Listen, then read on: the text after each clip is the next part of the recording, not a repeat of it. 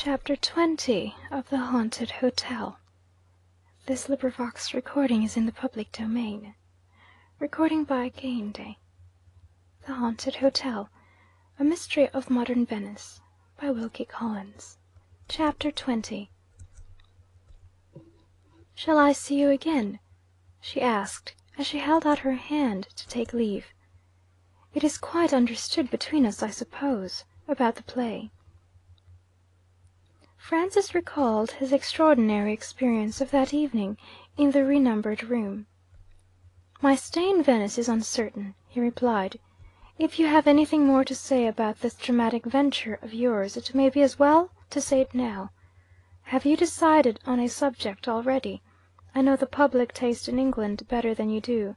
I might save you some waste of time and trouble if you have not chosen your subject wisely."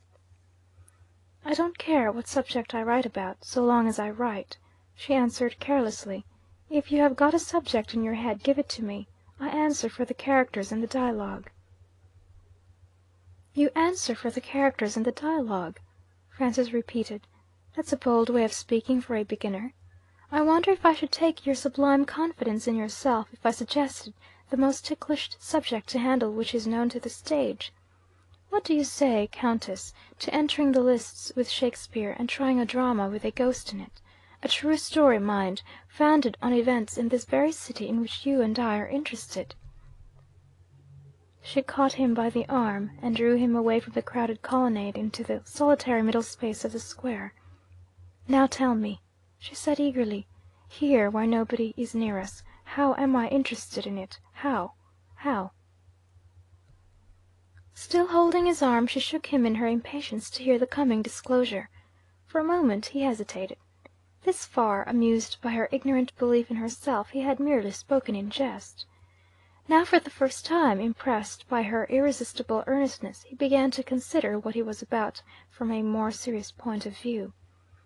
With her knowledge of all that had passed in the old palace before its transformation into an hotel, it was surely possible that she might suggest some explanation of what had happened to his brother and sister and himself. Or, failing to do this, she might accidentally reveal some event in her own experience which, acting as a hint to a competent dramatist, might prove to be the making of a play. The prosperity of his theatre was his one serious object in life. "I may be on the trace of another Corsican Brothers," he thought. "A new piece of that sort would be £10,000 in my pocket at least." With these motives, worthy of the single-hearted devotion to dramatic business which made Francis a successful manager, he related without further hesitation what his own experience had been, and what the experience of his relatives had been in the haunted hotel. He even described the outbreak of superstitious terror which had escaped Mrs. Norbury's ignorant maid. "Sad stuff, if you look at it reasonably," he remarked, "but there is something dramatic in the notion of the ghostly influence making itself felt by the relations in succession, as they one after another enter the fatal room, until the one chosen relative comes who will see the unearthly creature and know the terrible truth. Material for a play, Countess, first-rate material for a play." There he paused. She neither moved nor spoke. He stooped and looked closer at her. What impression had he produced? It was an impression which his utmost ingenuity had failed to anticipate. She stood by his side just as she had stood before Agnes when her question about Ferrari was plainly answered at last, like a woman turned to stone. Her eyes were vacant and rigid. All the life in her face had faded out of it. Francis took her by the hand. Her hand was as cold as the pavement that they were standing on.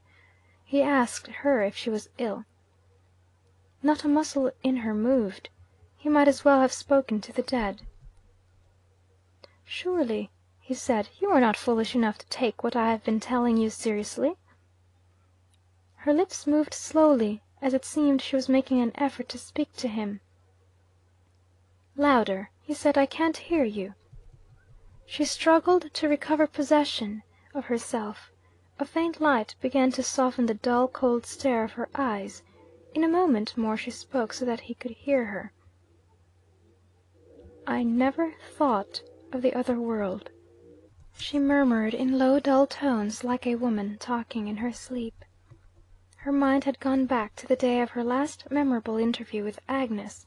She was slowly recalling the confession that had escaped her, the warning words which she had spoken at that past time. Necessarily incapable of understanding this, Francis looked at her in perplexity. She went on in the same dull vacant tone, steadily following out her own train of thought, with her heedless eyes on his face, and her wandering mind far away from him. "I said some trifling event would bring us together the next time. I was wrong. No trifling event will bring us together. I said I might be the person who told her what had become of Ferrari if she forced me to it. Shall I feel some other influence than hers? Will he force me to it? When she sees him, shall I see him too?" Her head sank a little, her heavy eyelids dropped slowly. She heaved a long, low, weary sigh. Francis put her arm in his, and made an attempt to rouse her. "Come, Countess, you are weary and overwrought. We have had enough talking tonight. Let me see you safe back to your hotel. Is it far from here?" She started when he moved, and obliged her to move with him, as if he had suddenly awakened her out of a deep sleep. "Not far," she said faintly. "The old hotel on the quay. My mind's in a strange state. I have forgotten the name." "Danieli's?" "Yes." He led her on slowly. She accompanied him in silence as far as the end of the Piazzetta. There, when the full view of the moonlit lagoon revealed itself, she stopped him as he turned towards the Riva degli Schiavoni. "I have something to ask you. I want to wait and think." She recovered her lost idea after a long pause. "Are you going to sleep in the room tonight?"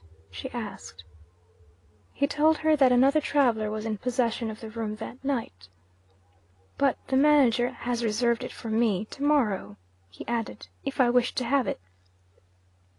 "No," she said. "You must give it up." "To whom?" "To me." He started. "After what I have told you, do you really wish to sleep in that room tomorrow night?" "I must sleep in it." "Are you not afraid?" "I'm horribly afraid."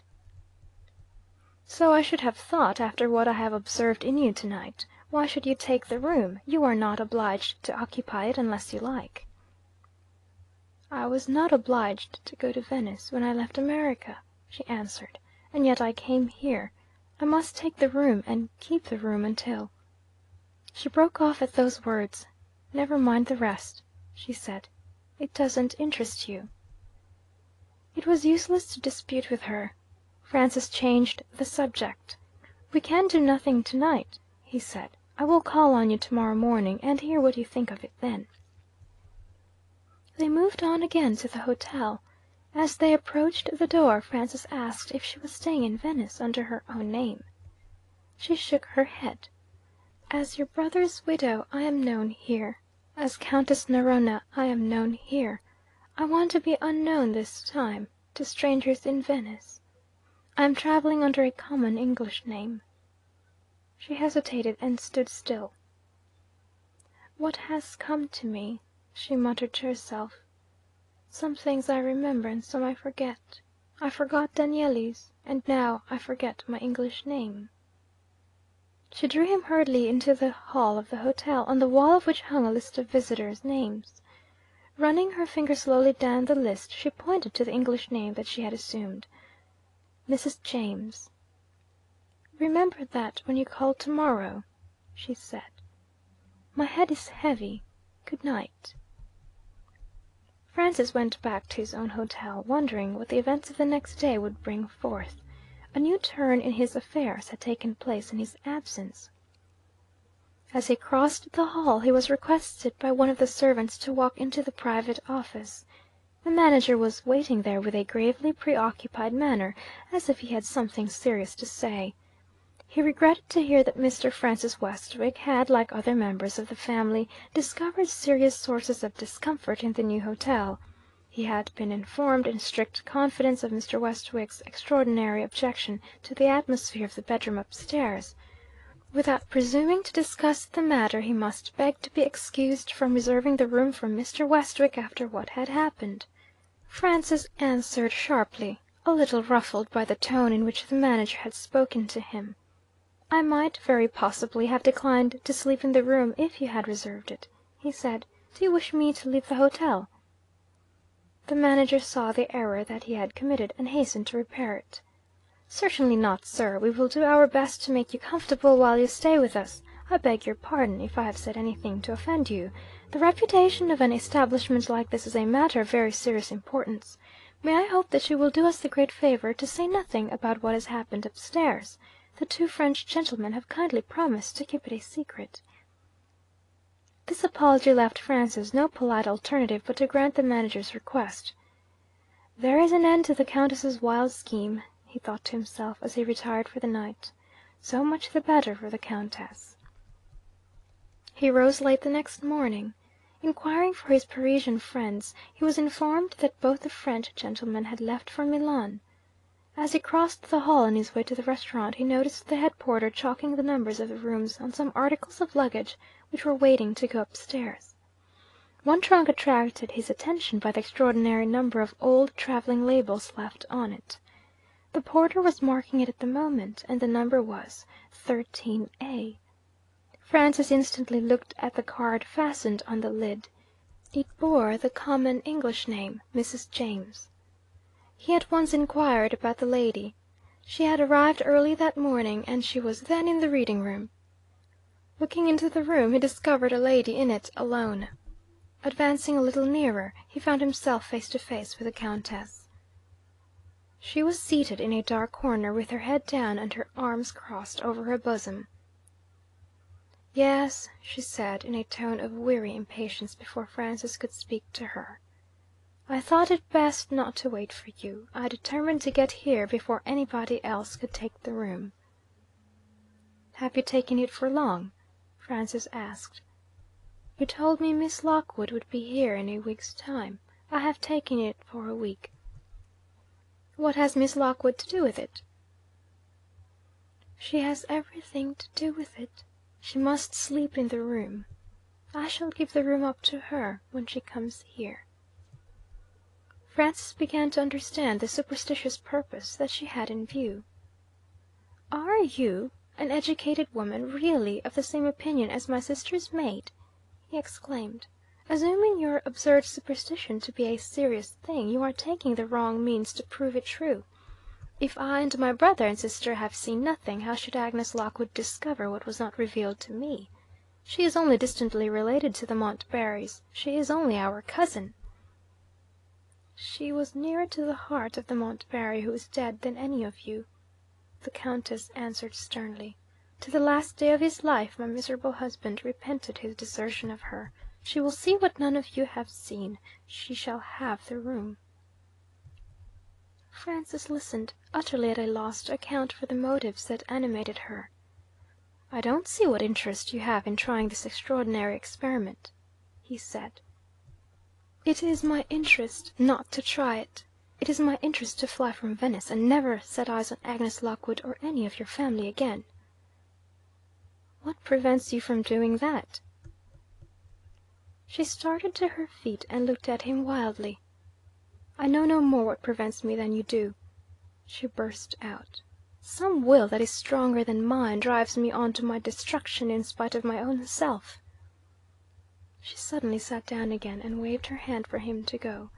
"Leave me," she said. "Leave me to my thoughts." Francis left her, firmly persuaded by this time that she was out of her senses. For the rest of the day he saw nothing of her. The night, so far as he knew, passed quietly. The next morning he breakfasted early, determining to wait in the restaurant for the appearance of the Countess.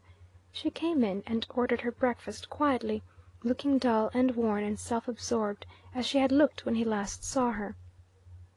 He hastened to her table and asked if anything had happened in the night. "Nothing," she answered. "You have rested as well as usual?"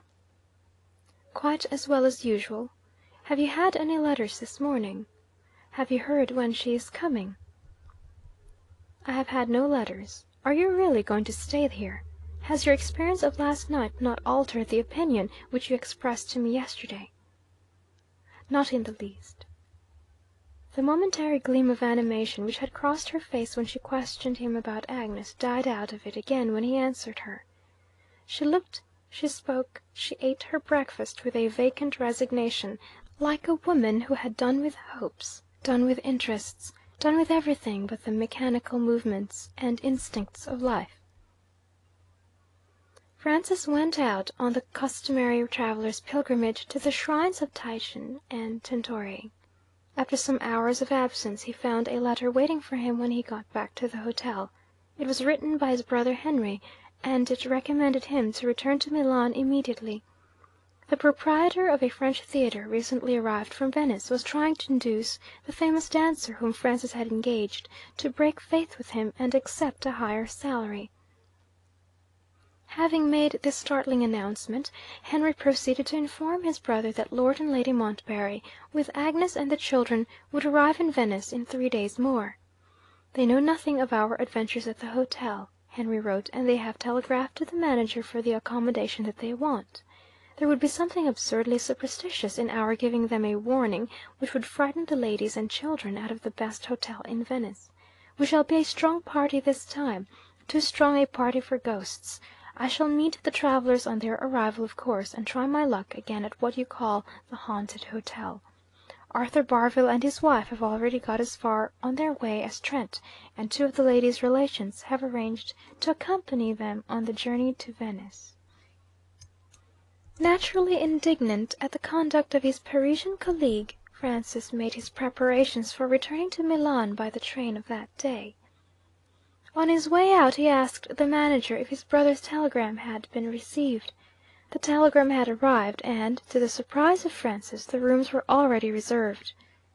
"I thought you would refuse to let any more of the family into the house," he said satirically.